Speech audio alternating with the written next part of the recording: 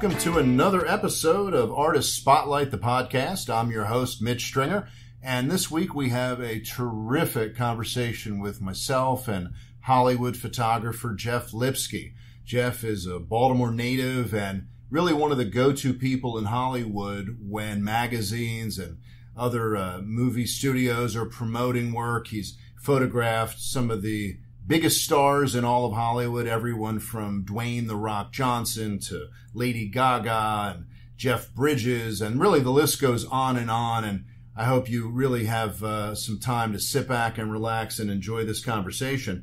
Also, be sure to take a look at the Maryland Photography Alliance's website. That's mdphotoalliance.org to catch up on all that's going on. Lots happening in the coming weeks and months that you don't want to miss. So in the meantime, relax and enjoy my chat with Jeff Lipsky. My very special guest today is Hollywood-based photographer Jeff Lipsky. Jeff, good to have you with us. Hi, Mitch. Well, great to be here. Thanks for having me.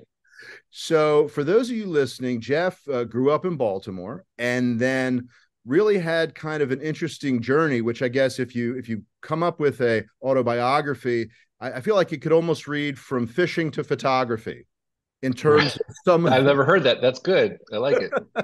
From the earliest times to transitioning into what you've become so prolific at. You know, in looking at your work and kind of preparing for this conversation, I don't know if I've created a new term, but I find there's an elegant approachability to your work. And for me, what I mean by that is it looks like everybody is part of making the photograph. We're all in this together, but it's done, I think, at such a high level that it's very comfortable to see. It's not stilted looking. Would you kind of call that your style? Do you feel you have a style in the images you make? Well, so, I tell people sometimes you don't really know what your style is until somebody tells you what it is, because you're so close to it. Sometimes it takes someone else who's removed to kind of explain what your photographs are. And sort of midway through my career, people started saying, "Oh, your stuff is very organic, approachable," some things that you said. So yeah, that's sort of how I look at my work now. And then when I take photographs, I sort of feel that way. I sort of try to take that approach of like purposely trying to make them approachable and organic, and but with a finesse, I call it a high production value, right? Where if you get a location, if you're paying $10,000 for a location, you should see it a little bit, but not push, not in your face, but just subtle enough that we know we're in a place that's you want to be there. That's sort of what I do. Yeah, and you and I, when we had our pre-interview phone call, we talked about some of the photographers like Ouija and others that we kind of Ouija, yeah, kind of appreciate. When of course I'm too young to know this, we both are, but back in the day there was this Hollywood studio system where actors and actresses, you kind of signed a contract and were assigned to whatever project was as needed. And with that, there was sort of a classic Hollywood headshot. They were, of course, typically all black and white. They were kind of lit more or less the same, very sort of stoic and maybe sort of an icy glamour, if you will. Whereas yours, as I use that term, very approachable.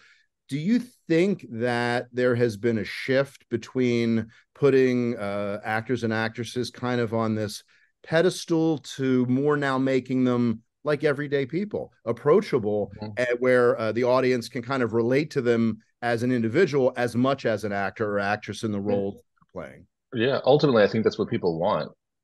But I mean, again, they are still celebrities, right?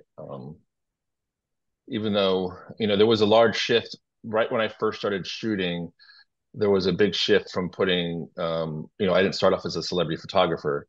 I thought I was going to shoot fashion, and a lot of the fashion magazines were using models, and they weren't using celebrities. And there was a shift towards more and more celebrities were being shot, not just for celebrity type magazines like Premiere or Entertainment Weekly or People Magazine, Vanity Fair, but they were being shot for the cover of Vogue, GQ, the other fashion magazines.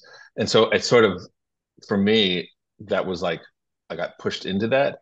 But at the same time, I was like, well, I like to keep things. You shoot who you are. I want people to be approachable. I don't like to put people on a pedestal. Shoot them for who they are. And in my world, sometimes I have to shoot people in character, which is fun. But my whole set is based around making people feel relaxed, so I can let their guard down, so that they can, you know, be not be so posed, not be so icy, as you put it. Yeah, So and in celebrity photography, and of course, almost if not all there is to know about this, you have those artists who are taking part in really a promotional junket where they spend a few minutes either with a writer or a photographer to create that mhm. image, and then maybe it's in a hotel room, and then you move to the next media Yeah. outlet, the next. Then there is where that star is brought in for as many hours or a day as it may take to Oh get the yeah. images that the studio wants. And I think probably for those who are listening, they may not have a real good handle on how those two different scenarios differ. So maybe if you can kind of, Okay. pull back the veil to give somebody an idea of what one is versus the other and what you can really do with those differences. Yeah. Wow, Mitch, I love that you kind of know that's a difference. Some people don't see that. They just think, oh, you can there are two types of photography in the world that I shoot in the celebrity, the notable people thing. There's the three types. There's like the paparazzi, red carpet type scenario. There's the step up to the mark line on the seamless and let me take your picture scenario where you have them for a couple minutes. And then there is the an entertainment. There's the advertising editorial approach where you're shooting them for a cover of a magazine or for a story in a magazine, and that requires it's all planned. Whereas the other ones aren't necessarily planned. Sometimes the backstage step up to Mark, let me take your picture. That's planned because there's logistics involved, and I've done that on a I feel like a pretty high level where um, the Academy hires me, excuse me, to do the portraits of the winners when they win an Oscar. And in that case, it takes me weeks to do the build. And I know the footprint. We build a set. The lighting scenario is done. The props are brought in, a week before. And then when they win an Oscar, I'm the first person they come to. They spend 5 minutes with me. I have to calm them down, grab their Oscar, give them a glass of champagne, and I take their picture before they're led out into the world. So that's something, a fun, unique scenario. I only have 5 minutes with them or less. You have to think quick, and you have to get the poses down, and at the same time, you're trying to make it real, and show their enthusiasm and show that moment, that it's a time capsule. It's called the archival portrait, and you want that. There's a lot of weight on it, but when it comes down to an editorial or commercial thing, there's also weeks in the planning of where you want to shoot, what the clothing you want. You're having full control. The clothing, if it's an actress, who's doing the hair and who's doing the makeup, what's the styling direction, uh, what time of then you're like, what time of day, what's the storyline, is it a clothing story, is it a story about them, is it just one page? I mean, I've spent 8 hours on a photo shoot just for one photo with somebody, like Vanity Fair, for sure. You spend, sometimes you get them all day to do one photo, one like spread opening spread photo, which is the best because then you're just there's nothing better than having the time, the resources, the budget to do what you want to do and create what you want to create in collaboration with the people that are hiring you. It's never always whatever you want to do, Jeff. It's this is what it has to tie to. We're looking for this type of vibe. What are your thoughts? How are you going to execute it? So they start with a spark of what they want, and then it's your job to steer the ship in your direction so that you can take the best photos possible. So It's hard to do both. It's hard to be backstage taking that quick photo of somebody. You have to think fast and you have to get a great photo in a short period of time. But when you're shooting someone editorially, commercially, it's just a lot more. It's a lot more process involved and a lot more people involved. Sometimes you have 40 people on set for a photo. That It's crazy. actually is a good lead into a question I have. So for the uninitiated, a person thinks, okay, so Jeff has been hired to photograph fill in the blank person. Jeff shows up with a camera or two and says cheese. And yes, I'm highly simplifying this. And this beautiful he or she smiles. And then you have this terrific image. When in reality, about how many people from your team, as compared to publicists, art directors, etc., are on the set to create an image that Right. you've been hired to do? I just want to give someone a sense for the time and the scale that it takes to Oh, create. okay. Yeah. So just my team, not including hair, makeup, styling, PAs, location people, and then there's agency people, where the magazine editors, that's a whole that, and then publicists and whatever. Take that away. Just my team, I have, usually it's depending upon the size of the job, minimum three assistants that you work with all the time. And then you have a digital tech who is in charge of all the digital assets. That's bare minimum of and of like taking a picture in the scale that I want to do. Sure, I can just take a picture by myself with one camera with no one around me, which is actually the ultimate if you can do that. That's why I love COVID. Why? Let me preface that. Um, some positive things that came out of COVID was that photo shoots were so simplified because no one could come. The publicists wouldn't come. The photo directors wouldn't go. No one was flown in, and to the point where I didn't have assistants or a digitech. And here I am. I get to go knock on and I remember I had to shoot Henry Winkler for something because he had his show, whatever the last show he's in with the Barry show with Barry.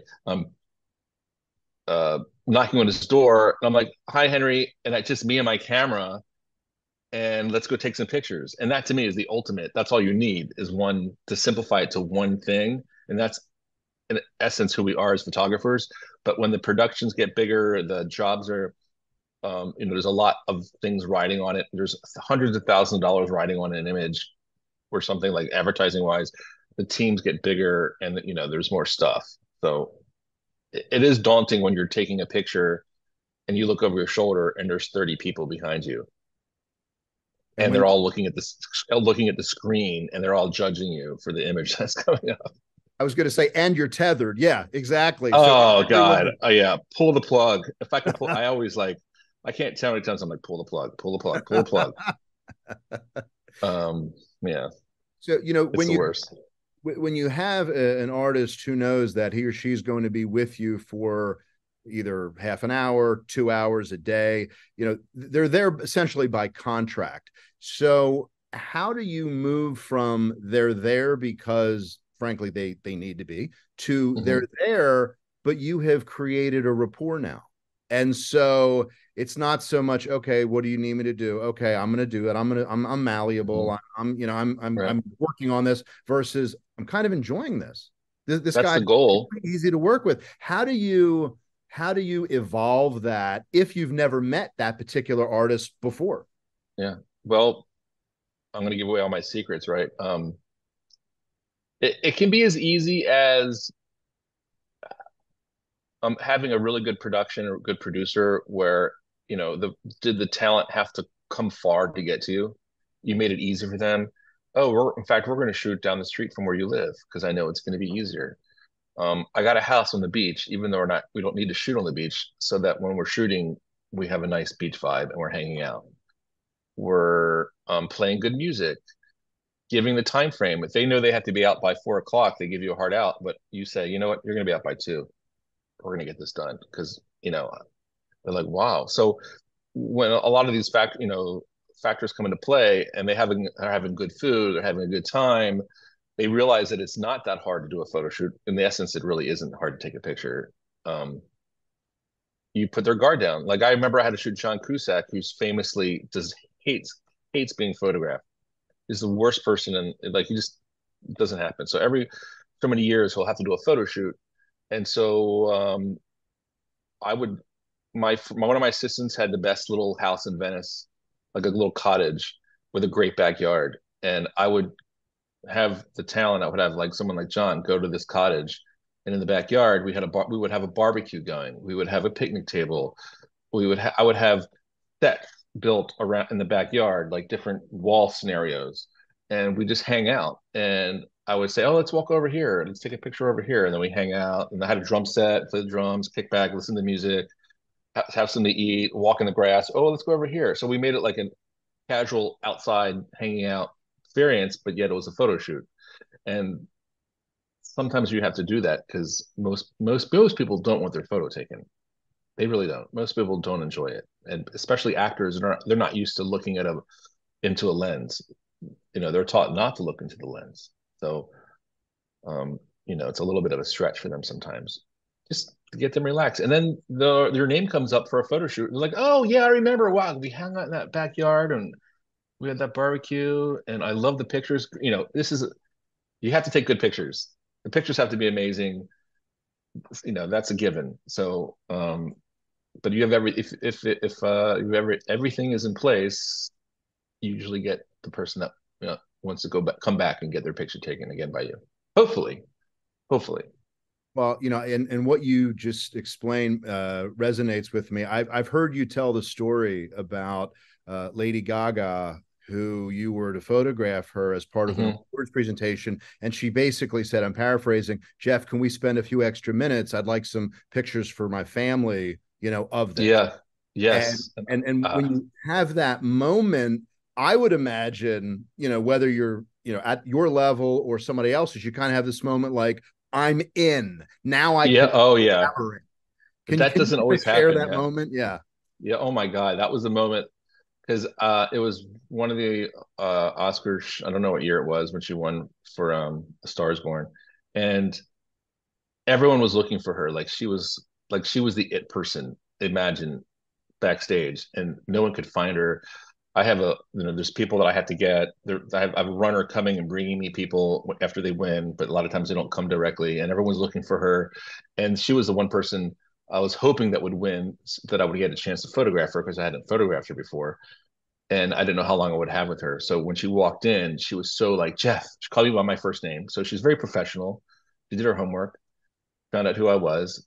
She's like, I just want to could you spend some extra time with me right now? Because I want to have these photos forever and I want to be able to give them to my family. And if I have children one day. And I'll never forget it. My assistant looked at me and I looked at my assistant and we were like, bingo. Like that does not happen. I mean, still to this day, we talk about that moment. And so she slowed down the process. She let me spend time with her to get a great photo. Suddenly we weren't rushed. We could take our time, and that's all I wanted. I mean, the one person I wanted to shoot that day, and and she's giving me all this extra time, which is wonderful. So Well, in looking at some of your photographs on jefflipsky.com, which is, if for those who have not gone, it's a treasure trove. You can just go through page by page and just get sucked into the work that you've done. And I really love the website. One of the questions I have is, when you're shooting someone, how is that different when you're shooting someone who is a celebrity for whatever reason of note versus a similar person, but they themselves are a photographer? Could be Jason Momoa, could be Brad Pitt, certainly could be Jeff Bridges. How is that interaction, knowing that person certainly knows their way around a camera? Is that that's different? the best. Yeah. Are you That's the more best. Like, explaining what you're oh, doing more, or how does that flow?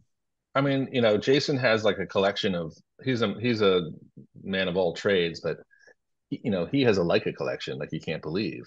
And I'm like, vintage Leica, put it on. Let's take some photos with the Leica. You Right. use it. Like Jeff Bridges, total analog photographer, is famous for the super wide.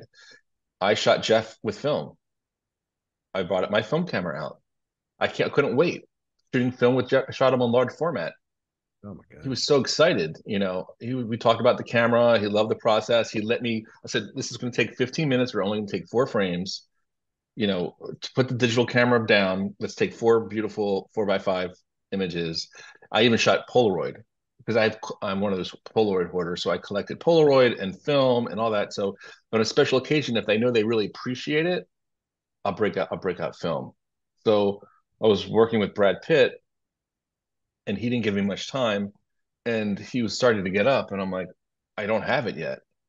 And I had a Leica, and knowing that he is a Leica aficionado. Listen, Leica is Leica. I don't think you have to have a Leica. I have whatever, but there's a romance to it. Some people have that romance. I happen to have that romance with that camera. I love it. But I had a Leica around my side, and he goes, "You can shoot me with that camera." And he stayed for like 10 minutes so I could take more pictures of him with that camera. Is that the So M6? that was the M6, and it was film. People really appreciate that, and film's coming back, and I'm really happy. More people are shooting film now. Do you, I guess buy-in is the wrong word, maybe, but when you hear, and I'll stick with Leica for a minute, you hear people talk about the Leica look or any particular brand's lens. I mean, Yeah, do you have certain lenses, either focal lengths or attributes of lenses, where those are sort of your go-tos for portraits, or is it really all over the map? What type of lenses you're using? yeah. It depends on the camera. So Right. if I'm shooting a Hasselblad, because I like the medium format. I like that. I have a hard time shooting portraits on a 35 millimeter format. It just doesn't feel right to me. Um, the Hasselblad is meant for the 50. Like that's the best to me. It's one of the best pieces of glass, and it's a reason to shoot the camera because the 50 millimeter lens, it's like a 35 Yeah. millimeter on a SLR, and it's just so beautiful. Like I shoot everything with it. Whereas when I um, shoot my Nikon, um, I do it because it's fast and easy, and I use a zoom. I use people laugh at me, but I use a 24 to 120. It's not that big, 4.0. Because why do I need to? I can go up an ISO. I don't. But what I gain is I'm fast. I don't have to change lenses. I can zoom in, zoom out. I'm taking a portrait. I like to go wide. I like to go long, and I can just switch it up, and no one can tell the difference. I think with my Nikon, I bet that one has like 40 covers of magazines, and no one can tell. No Sure. one can tell that I shot with a zoom lens. Sure, if I'm like super low light and I need to get a 1.4, yeah, I'll have to do it if I'm just bottoming out. But why not? I can't tell the difference. No one can tell the difference. Well, You don't need fancy glass. I'm not into the in fact, I like glass that's not so fancy, not so perfect. I don't want it to be too sharp. so but we shouldn't hold out for the Holga cover anytime soon. Yeah, I have a Holga. I got one on my table, I think. Oh, I do. I have one right there. You really? Okay. Okay. So, with your work that you're doing now, do you have folks that you would consider to have been influences, either Yeah. motivation or literal influences in terms of their style for people who kind of came before you, or even people who are out there now doing it? Yeah. I mean, I look obviously the masters, and I'm highly influenced by all these great fashion photographers more so than anything else. But also, I keep current with who's shooting what right now. Like I'm up to tab. I am up on every person who's shooting what's hot. Because there's certain trends in photography. It's important to stay true to who you are Mhm. and not try to change your style too much and try to fit in all the time, but to stay true to who you are, and then hope that people will hire you for your look, instead of trying to chase a look. But I'm into the timeless people like Richard Avedon, timeless, Irving Penn, timeless. Um, then it's like current photographers, Coto Bolofo, Craig McDean, I mean Nick Knight, like all these greats. And then the lifestyle commercial photographers, Peggy Sirota is like number one usually for me. She's the queen of lifestyle. And also, I'm a huge fan of Norma Jean Roy. And Annie Leibovitz, obviously, she's it. I mean, people say things about her, but when she wants to throw down, no one can touch her. Sometimes she dials it in, but God, when not everyone can take a good picture every single time, you Yeah. know, but she can. I love her work. Well, She's probably number one for me. somebody once told me, a professional photographer said, the difference between a pro and an amateur, the amateur can make a great picture every so often. A pro makes one just about every time because they know what it takes to make it. Exactly, and that's the hard thing about being a commercial. I say commercial edit. There's some different facets of photography, but um, I'm being paid to go take a great picture right now. Like I have to okay, today you got to take a great picture right. Take a great picture right now. And they want it to be beautiful, sun-soaked, backlit, with bokeh, and it's raining, or it's an overcast day and you're on the beach, and you have to make that shot look like they want.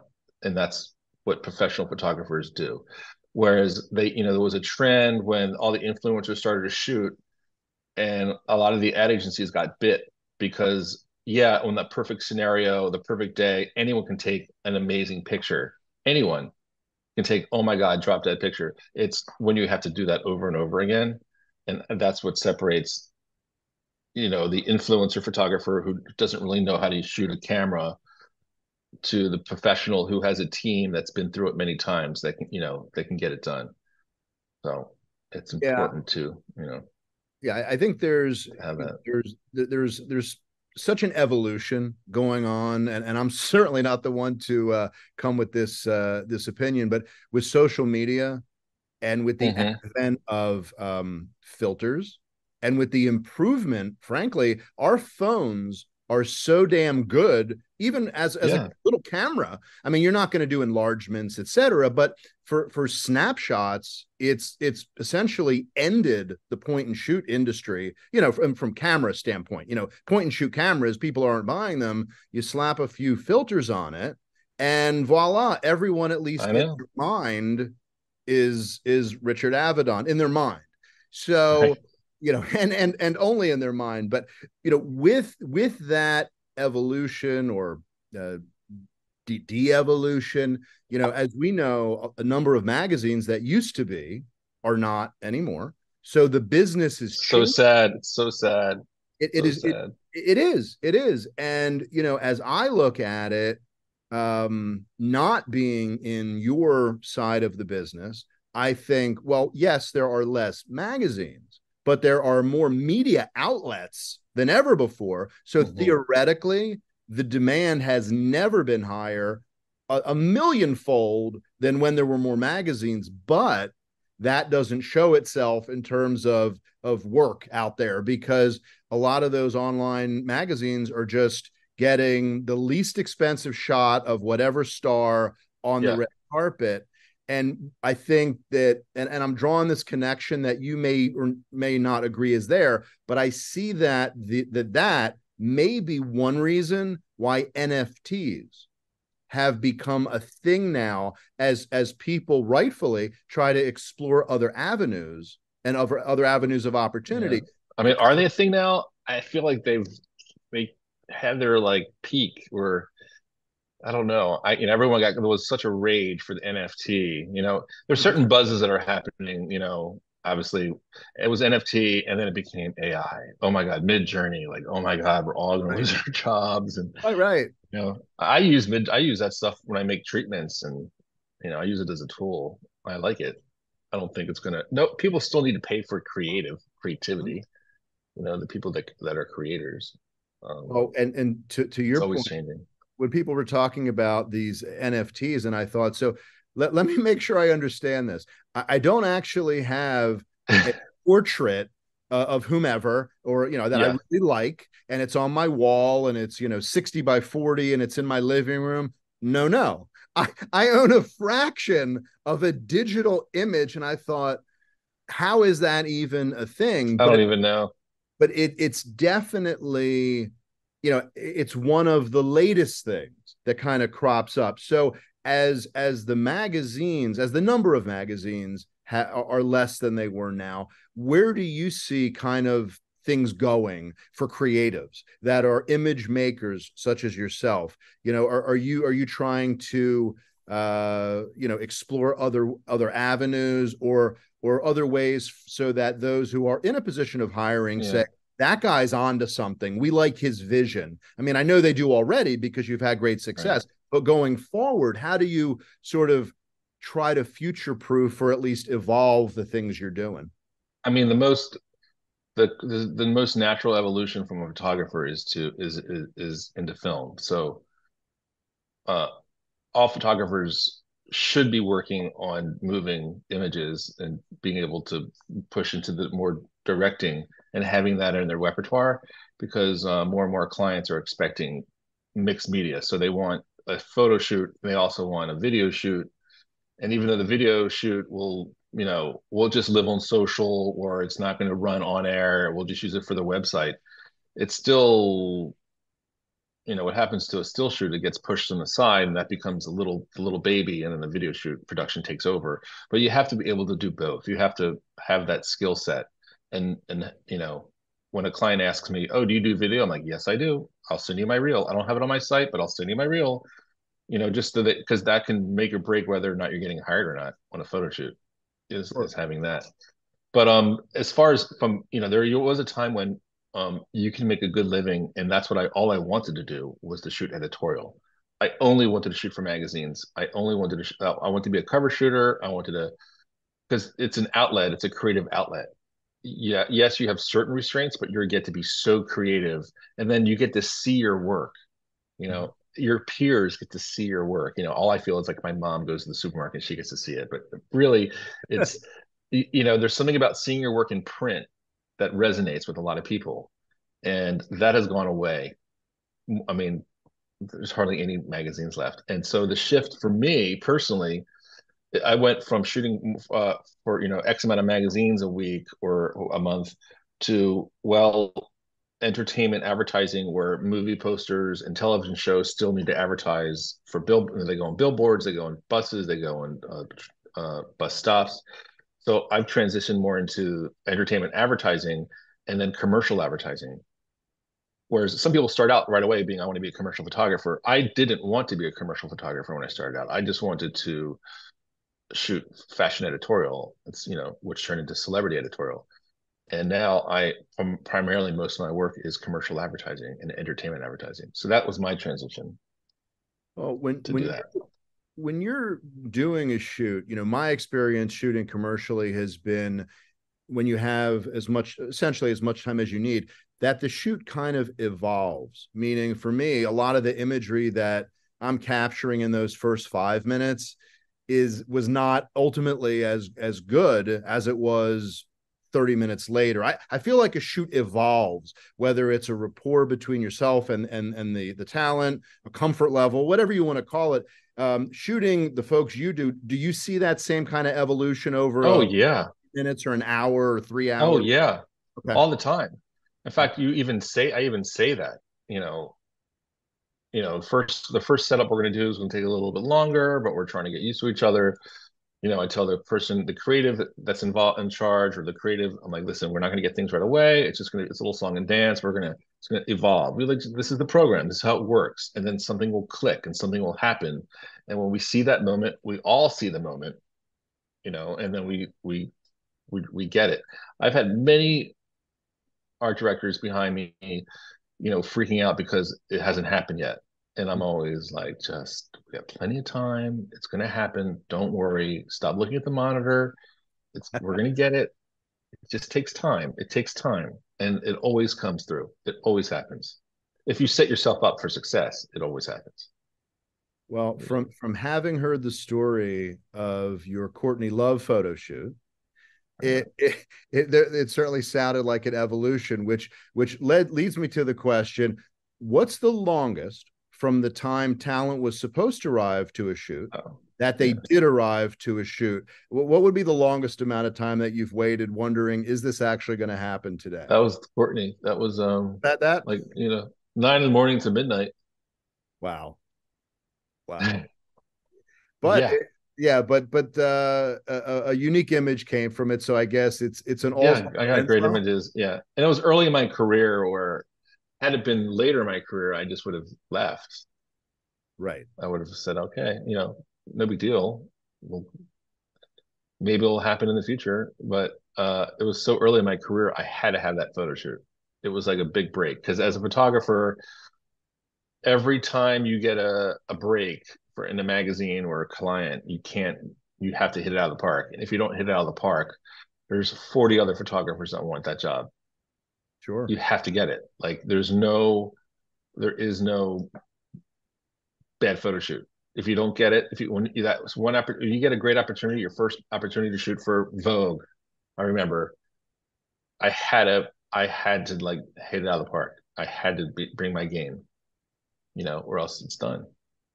Nothing's worse than that when then you don't do a good job. You try, but you can't always doesn't always happen. You just don't want it to be on that first job. If you were to create one of these time capsules that would be representative of your career, and in that time capsule you put a Hasselblad, you put a fishing fly, and you put an 8x10 of Daryl Hannah. Right. Can you tell our listeners how those three elements really are, in a way, connected from your very beginnings all the way Oh and yeah. what you've They're done? all connected. Yeah. I mean, well, the Hasselblad's my first camera I bought myself. Um, I'm thinking when I about was living when when I you was were in living in Telluride. Telluride and you Yeah. met her, I and bought that camera in Telluride from Calumet wow. from the catalog, thinking I had to have a Hasselblad if I wanted to be a real photographer. And as a fly fishing guide, I had a great clientele and everything, and I was and a snowboard instructor, and I was friends with Daryl Hannah because I was her snowboard instructor, and then became good friends with her. And that turned into oh Jeff, can you take my picture for something, with my Hasselblad that I had no idea how to load. I mean, I figured it out. I figured it out. But on my first photo shoot, like London Sunday Times wanted photos of Daryl, and she's like, "Can you come with me to Santa Ynez and take pictures of me with my horse Jeremiah?" And I just remember I had my Hasselblad and I had a pocket full of film.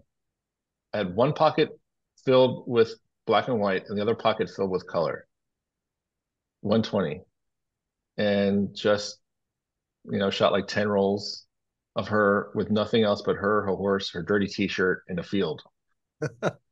And I backlit it because I had no idea what else to do.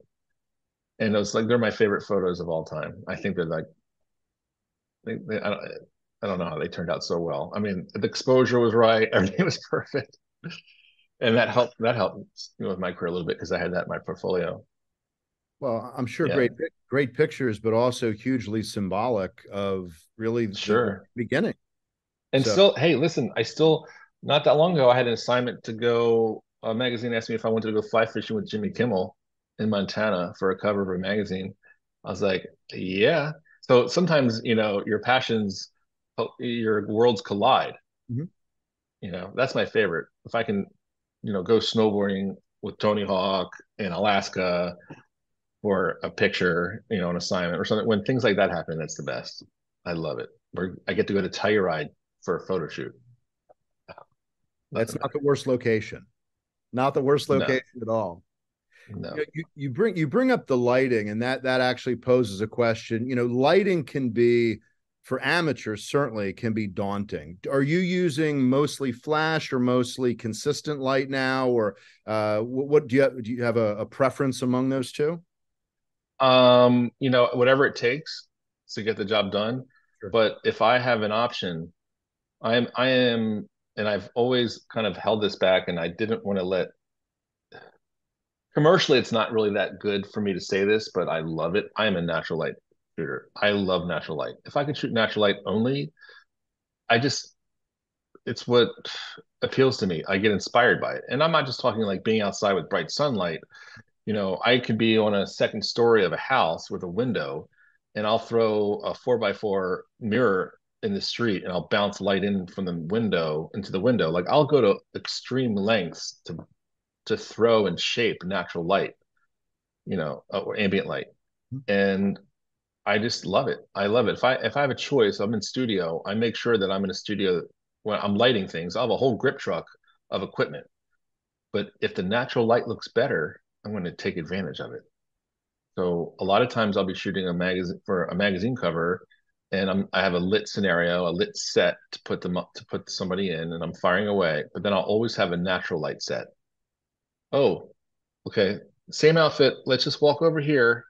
I have a grid cloth pressed against the window, and the light's pouring in a certain way, and I'll look and I'll go, oh, you know what? The natural light it always looks better. Sometimes not every time, but it's nice to compare. Some people, it just feels more organic. That's what gives, I feel, my work a little bit more organic feeling.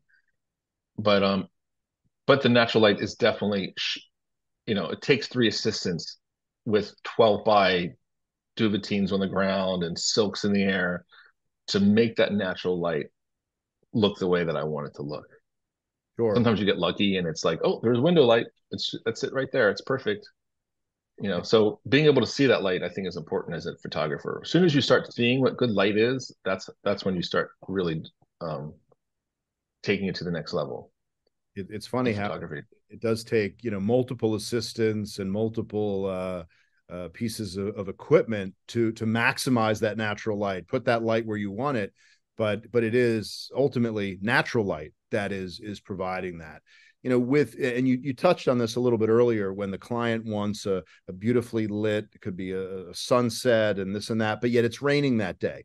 Mhm. What's maybe, I don't know if it would be the biggest challenge, but as a problem solver, which often you find yourself in that role, what are some of the biggest hurdles you had to overcome on a shoot where you thought, this is not at all what we hoped it would be, but we're here and we've got to make Yeah, it. you take it.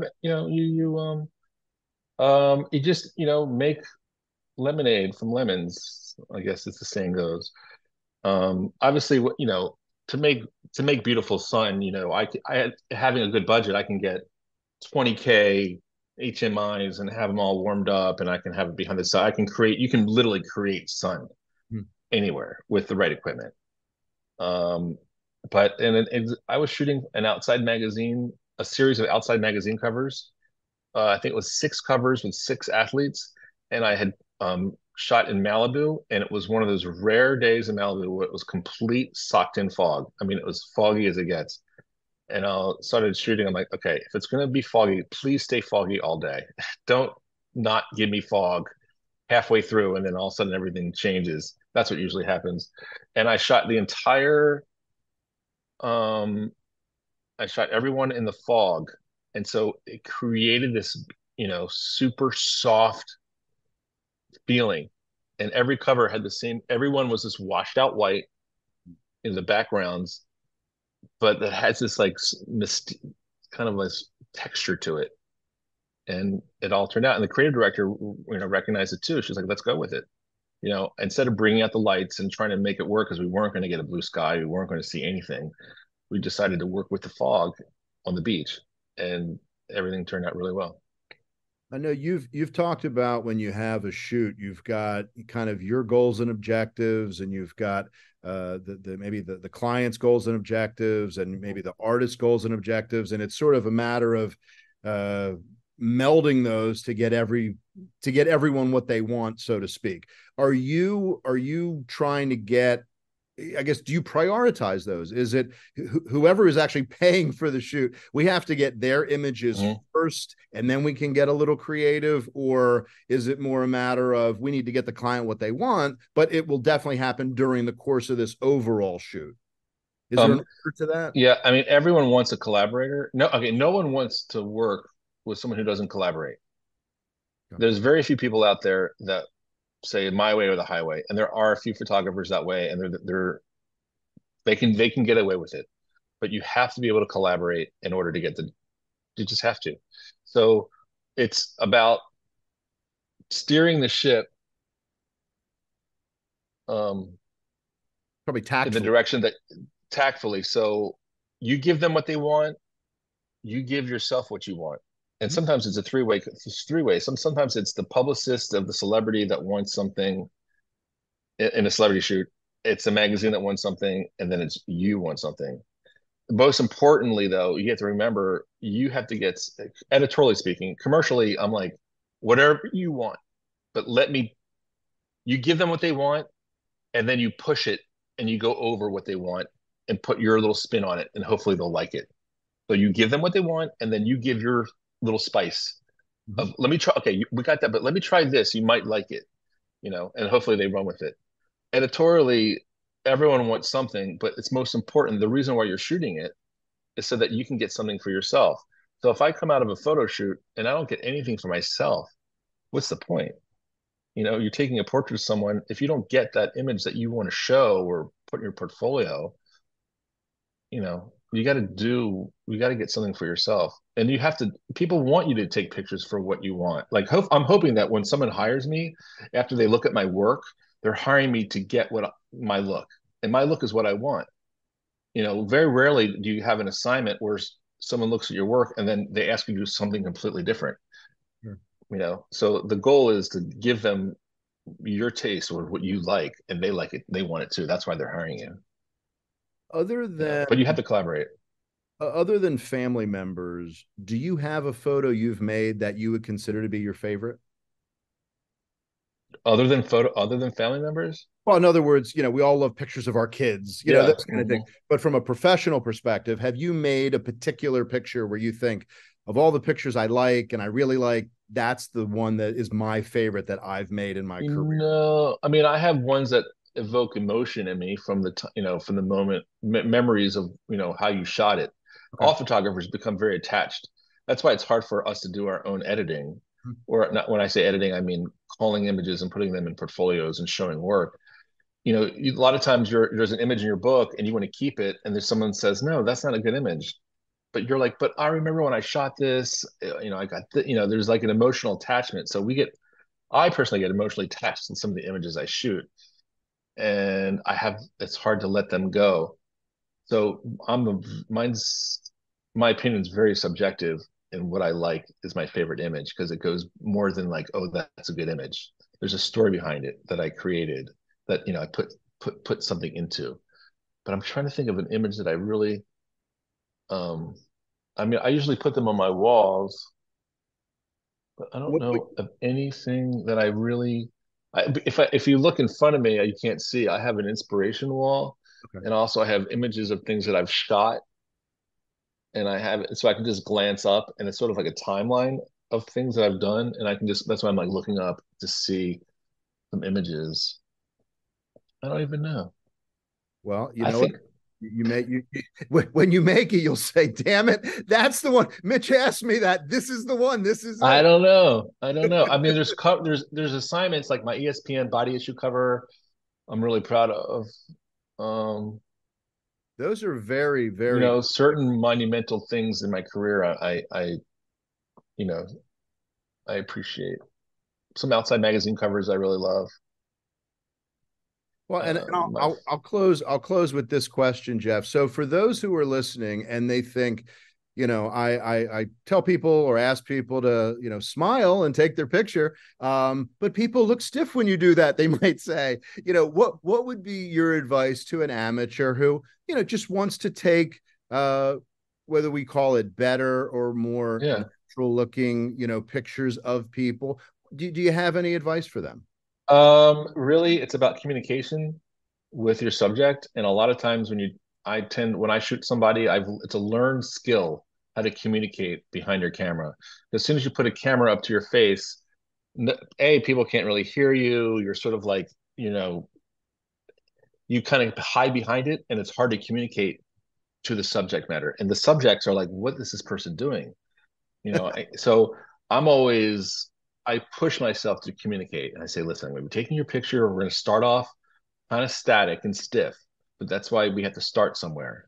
I'm going to ask you to smile, or I'm going to ask you to do this. It's just a placeholder. We're just starting somewhere. And if I'm not saying anything, it's because I like what I'm shooting, and I'm putting things in the camera.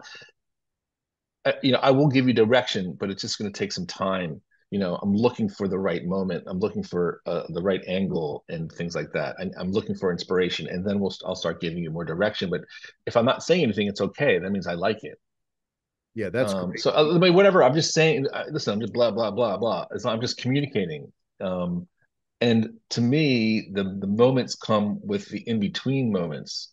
So you're taking someone's picture, but it's the caught moment of what usually the one that you like. And hey, always listen to people around you or listen to your subject.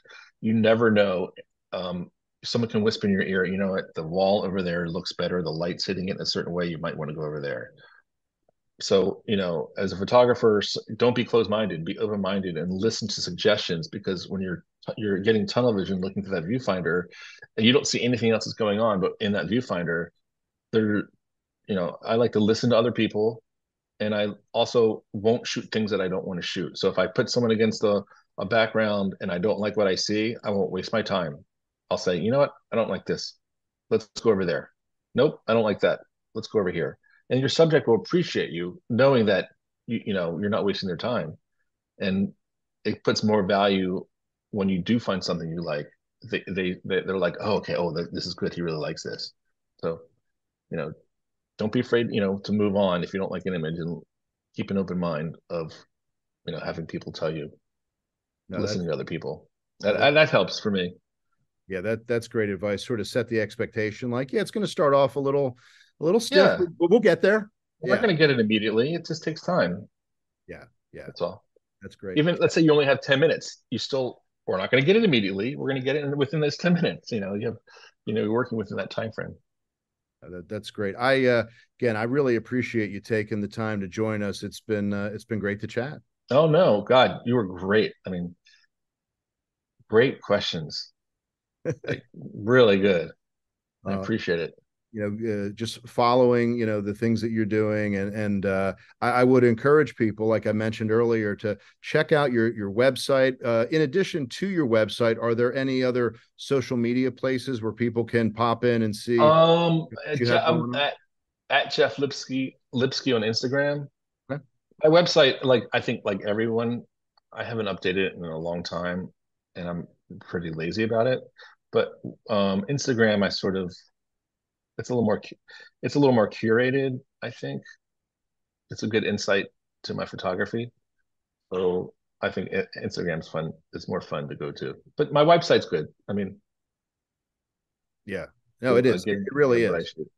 It's pretty interactive, and it's got a great variety. So I definitely encourage people to check out both Jeff's Instagram and website. A lot of good inspiration and motivation. It'll get you out there shooting, maybe in a stream. Who knows? There's no lack I of. can't wait. I want to go fishing soon.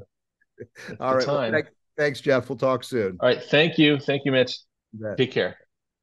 I hope you enjoyed listening to my talk with Jeff. Just a really terrific guy and so much experience, so much knowledge. And hopefully you can check out his website at jefflipsky.com for all of what he's got going on and get some photo inspiration along the way. If you'd like to see what I have happening, go to mitchstringerimages.com, my website. You can also go to Instagram, which is also Mitch Stringer Images, to see what I'm up to. That's probably the best place to see the latest and greatest and what's happening. And until next time, next episode of Artist Spotlight, the podcast, I wish you good light and happy shooting. We'll see you next time.